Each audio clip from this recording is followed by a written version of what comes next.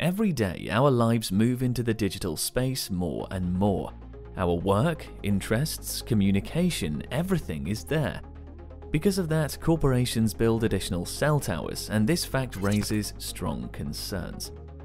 From this video, you will learn why are machines invading mobile networks, what amount of radio emission can raise body temperature, what is a safe distance from the cell tower, and which country has the most strict radio emission standards. Sit back and don't forget to put on your tinfoil hat. Seems a little crazy.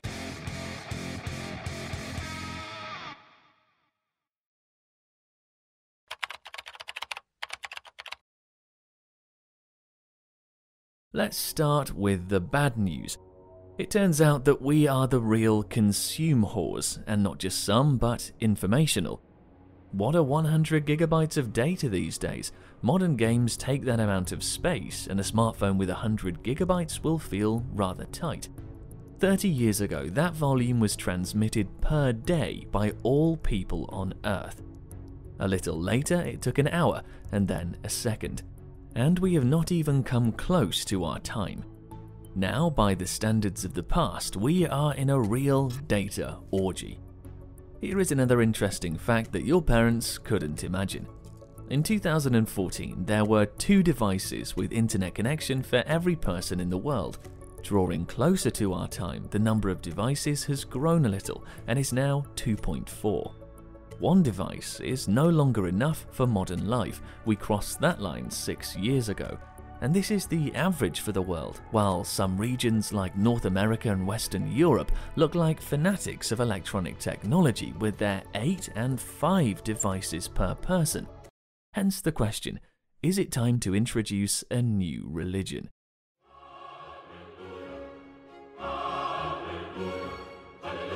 After all, we are getting lost inside of our smartphones more and more. If in 2014 one smartphone consumed about 3 gigabytes of traffic per month, then by 2019 we were using 2 times more, and by 2025 we can expect to live in a brave new world, where everyone will devour 24 gigabytes per month. And it's not to say that the number of smartphones is constantly growing, which leads us to such wild numbers as exabytes of data. Well, for example, 5 years ago we consumed 5 exabytes per month via mobile devices. By 2019 the number was 38, and by 2025 it will increase 4 times, up to 160. By the way, could you guess what most of the traffic is spent on?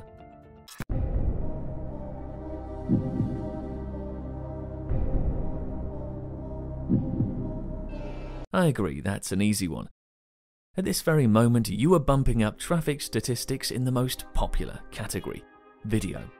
Although something tells me that the lion's share of videos on the internet is not stored on YouTube, but rather on another hub.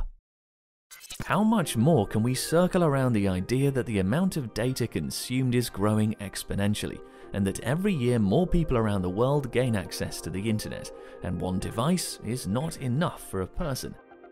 But at the moment, I would even say right now, a crucial event is happening, which will be included in textbooks in the future. Although what kind of textbooks will be in the future? Anyway, now not only people connect via the internet or a person connects to a video, but a machine can communicate with another machine. Or, in other words, devices can talk to each other. In 2014, about 14 billion different gadgets were connected to the network. You've already heard that, but what exactly were those devices is more significant. PCs, televisions, smartphones, and more importantly, these guys, which are called machine-to-machine devices, but for simplicity, we will call them smart devices. By these smart devices, we mean ATMs, terminals, surveillance and recognition systems, navigators, fitness trackers, scanners, and soon we'll add autonomous vehicles here, but more on that later. These are all devices that connect to mobile networks and can communicate with each other, so to speak. For example, a kettle that shows you the water temperature on your smartphone, or a smoke detector that reports a fire to firefighters, all these can be called smart devices. And by 2014, the proportion of such machines communicating with each other was 24% of all devices connected to the internet. 4 years later, they took up a third, and I'm just going to mention the fact that their quantity had increased by a couple of billion.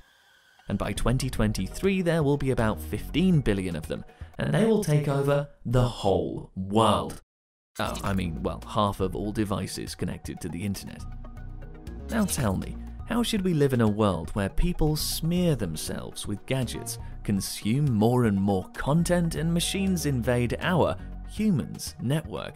How can the network hold on in this situation and you watch this video to the end without glitches and lags? We need to build more cell towers.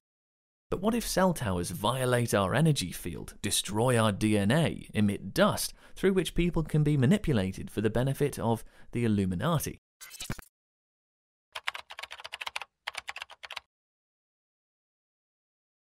So, a cell tower is a hefty mast with antennas that allows us to talk on the phone and surf the internet. From a physical point of view, these antennas emit electromagnetic energy. In a sense, cell towers and microwaves have the same roots. Both devices emit or radiate waves. By the way, it's the word radiation that scares many people, because if we talk about radiation, we think Chernobyl. But Wikipedia suggests that radiation is a transmission of energy, and besides radioactive radiation, there are other types. The sun, for example, irradiates people, and even now you're affected by acoustic radiation, and you can hear this text. But no one marches with pitchforks to the sound sources. Well, unless it's a source like this. It's every day, bro, with the Disney Channel flow. The similarity between a cell tower and a microwave can scare to death. And if you add the details that on this tower, or more correctly, the base station, they install directional antennas so that the signal is transmitted to a specific sector, as if from an electron gun, then sprinkle this whole thing with fantasies of how this radio beam changes human DNA and weakens immunity, making the body susceptible to viruses, you get a serious urge to burn this tower. Well, there is a 30-meter Eye of Sauron that not only wastes my life, but also my sperm. You can read through these wonderful comments of those supporting such theories on the screen. Well, let's figure out how this hellish machine works, and cut off all that is unnecessary so that the most hardcore devouts of humanitarian sciences like us could understand something.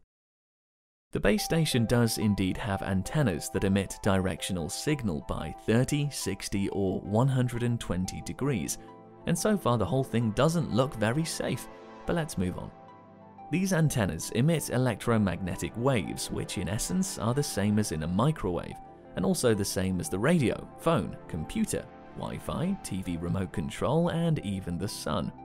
But each device emits waves with different wavelengths and frequencies. The shorter the wave, the higher the frequency of its oscillation, and this oscillation is measured in hertz. 1 oscillation per second is 1 hertz. The more hertz, the more oscillation. The higher the frequency, the shorter the wave. You adjust these frequencies when you are looking for your favorite radio station, although that example is relevant for those over 30. But let's get back to our tower. Roughly speaking, it can emit waves with frequencies from 800 MHz to 2600 MHz, depending on the generation of the network. It's that icon you see on your phone. Edge, 3G, 4G, aka LTE. They all work at different frequencies. And now, the main question. How do radio waves affect human health? From the objective point of view, from what can be measured and said for sure, there is only one thing. That the radio waves can raise the temperature of the body and burn a person to a crisp. We can get that hint having looked at a microwave or the sun. It's all about power and distance from the radiation source. It is clear that the lower the tower's power and the farther you are from it, the safer its radiation for your brains. But let's clarify. The main indicator that you should pay attention to is the power flow density. It shows how radiation hits the tissue. For example, 1 watt per square meter, or it can be tied to weight, 1 watt per kilogram. The next question is how much radiation is okay? The International Commission on Radiation Protection says that if the whole body is irradiated for 30 minutes with an energy flux density of 4 watts per kilogram in the frequency range from 10 MHz to 10 GHz, which is exactly the case of cell towers, then the body temperature will increase by 1 degree. By the way, you can already figure out that the less you like fitness, the safer the radiation is for you. It would seem that this number is all you need, but people know that the world of radio emissions has its secrets, so the Commission lowered this rate by 10 times to 0.4 watts per kilogram, and then they divided it by 5 for security purposes in public spaces. Thus, radio emissions should not exceed 0.08 watts per kilogram of weight.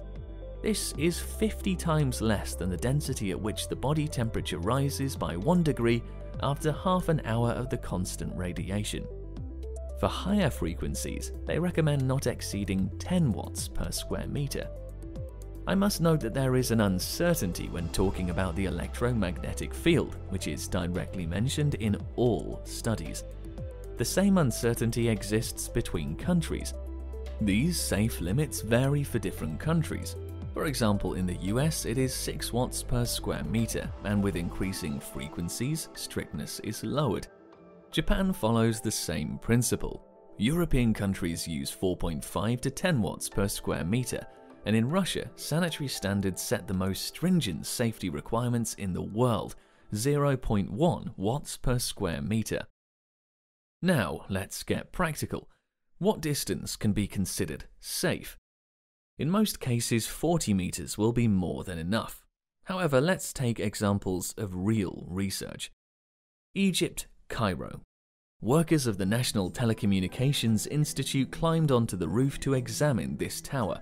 It is equipped with 3 antennas operating at multiple frequencies pointed in different directions. They measured the signal from a distance of 6 meters in the direction of the antenna lobes, that is, in the most concentrated sectors. By the way, the 2G antenna was burning the most, and this is the second confirmation that high-frequency antennas, typical of a new generation, emit less than their predecessors. So this most powerful antenna emitted 0.043 microwatts per square centimeter. Let me remind you, the limit in Russia, the strictest of all, is 10 microwatts per square centimeter. So, how much lower is the actual number? Count for yourself. Let's move on to India. There, workers measured a safe distance from a tower with a frequency of 925 MHz, which has a signal power of 32 watts. By the standards of Western countries, the safe zone starts 1.5 meters away from the source, and in Russia it would be necessary to move 15 meters away. This is an ideal situation when the user's model, or rather their head, is opposite the antenna. And the last example, let's go to the most developed countries. Sweden, Stockholm. The Swedish research was, by the way, the clearest and most comprehensive that we were able to find. It had full-sized pictures and detailed description, how, when, and where the results were measured and calculated. The only thing that there wasn't was information on the tower itself, but there were a lot of measurements. Imagine the situation: you go out to your balcony and you see this. Hold on to your tinfoil hats, because your neighbor is even less fortunate, because for them a cell tower is literally under their feet, 6 meters away. Holy shit! So they took measurements around balconies and apartments located as close to these antennas as possible. If we measure the balcony from a distance of 6 meters, it will show 0.0 watts per square meter, but this is the peak value, and even this is okay for the International Commission, all European countries, and Russia. And then again, on the same balcony, other values are much lower, like 0.002 watts per square meter, and the median is 0.018. Don't forget that this tower is located right under the balcony. But here it is important to say that the antennas were not directed at the owner of the balcony. That is, if you direct the antennas at the residents, then the values will certainly be higher. But most of the operators take this into account. These towers aren't built by idiots. Inside the apartment, the numbers are much lower because the energy is weakened when passing through windows and walls. For example, out of 72 measurements, the hottest point was fixed at 0.023 watts per square meter, and there were also totally harmless ones, 0.0002. The median value for the entire apartment close to the mysterious tower was 0.0009 watts per square meter, which is 100 times less than the strict Russian regulations, not to mention other countries. Okay, now to the actually last example from a publication for techies. There they measured one very serious tower with an output power of 350 watts. So, who would have thought that at a distance of 1 meter the energy flux density is 1.11 watts per square meter? But even at the end of the lobe, at the most powerful point, well, except for the one near the antenna itself, the flux is 0.098, and if you move 20 meters to the right or left, the result you can see on the screen. If we take and summarize all that has been said, how should normal people react to cell towers?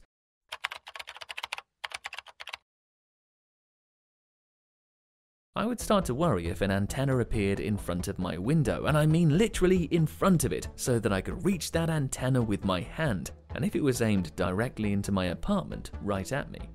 The tower itself doesn't generate the electromagnetic field in all directions, because directional antennas are most often used.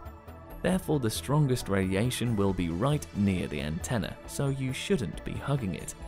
And the second most dangerous spot, so to speak, is at the top of the lobe, but even there it will be lower by an order of magnitude. And in reality, you won't be at that location 24/7, and even more likely you will be in the car, or you'll be separated by windows or concrete. And the radio waves practically do not spread backwards or downwards, so if they are placing a tower on the roof of your building, don't worry, you are in the safest zone possible. None of the studies that we looked at showed violations of local standards, and believe me, no one will build a tower and point antennas at the playground. Playing children are hardly the target audience of operators. I remind you that if you put the tower in the center of the football field, it will be the safest place for children because the radiation does not spread downwards. But if you wonder whether reptilians violate your energy field, then hold off getting the pitchforks and lighting up the torches. At first, I wanted to say buy an electromagnetic field meter, but one might order a cheap one for $20 and then get surprised that a Wi-Fi router is frying you harder than a cell tower. Proper measuring devices cost around $1,500 or even more. For example, they took measurements in Sweden with this device. The most dangerous thing is that these failed electricians spread their dark ideas through YouTube. You can collectively complain to the responsible authorities, walk around with them and measure the radiation yourself. So if a base station was really built in violation of these standards, and this may well be the case, do not rush to burn the tower and call for a hunt on all base stations. I am sure that such conspiracy theories about 5G coronavirus chipping are out there simply out of ignorance and misunderstanding of how these things work. Radio waves are present everywhere in our lives. At this moment you are getting some radio exposure. It is everywhere and to some extent affects all of our lives. The question always is, how much? If you haven't got an answer yet, then let me tell you about an experiment with mice that were irradiated with these waves. As part of the US National Toxicology Program, scientists decided to find out whether radio waves can cause DNA disorders. It sounds like something near mystical, but DNA disorders are cancerous tumors. So, what was done? They took 7 groups of 90 mice and 1 control group which was not affected in any way. The mice were irradiated with 900 MHz waves, which are similar to a 2G network. Irradiation had a density of 1.5, 3 and 6 watts per kilogram. This, by the way, is quite a lot. Remember that the Commission's requirement is 0.08 watts per kilogram in public spaces. Roughly speaking, it is 20 to 75 times higher than international standards. They irradiated mice when they were in the womb and then for 2 years after birth. and indeed in some groups 2 to 3 mice developed brain tumours. You can pause the video for a better view. Radicalists are already rubbing their hands and lighting up the torches. But there are a lot of nuances. First of all, these mice were irradiated every 10 minutes with a 10-minute break, and it went on for 18 hours. With humans, this is simply impossible. You will move. There will be walls or windows between you and the radiation source, and the antenna itself doesn't emit constant radiation. Secondly, the power of 1.5 to 6 watts per kilogram is simply over the top. If we take an ordinary person with a weight of 70 kilograms, then the power should be about 105 to 420 watts. Go up to your microwave, look at the control panel, and you will see that you set about the same values to warm up your food. Then there are questions for the study itself. For example, for some reason, females weren't affected. Out of all mice irradiated with a GSM signal, a tumor was detected in only one female mouse. Moreover, male mice, for no apparent reason, lived 60 days longer than the control group, which wasn't irradiated at all. Maybe non-irradiated animals simply died before those tumors appeared. And here is when radicalists will want to add their £2 and say that radio exposure prolongs life. So, it is not clear how to apply the results of the study to humans. On top of that, this is considered the gold standard of research. There were over 600 subjects, long-term exposure and ideal conditions for the experiment. But how can we single out the effect radiation has on a person in their everyday environment, when we are affected by fast foods, alcohol, antibiotics in meat, a static lifestyle, stress, exhausts, emissions? Generally speaking, harm from constant sleep deprivation and playing Fortnite will be much more noticeable. This video has already turned out to be very long, so let me add a couple of words about the yet-to-be-launched 5G. In principle, 5G technology isn't any different. Moreover, it will be necessary to install more of these 5G antennas, which suggests that power and therefore potential damage to humans will decrease. That is, 5G will be safer than previous generations. By the way, we saw that with the increase in frequency, the flux of energy density decreases in the measurements of the tower in Cairo. The 2G antenna emitted the most there. Show this video to those who are extremely worried. This is it for today. Hit that like button and leave a comment. See you in the next one.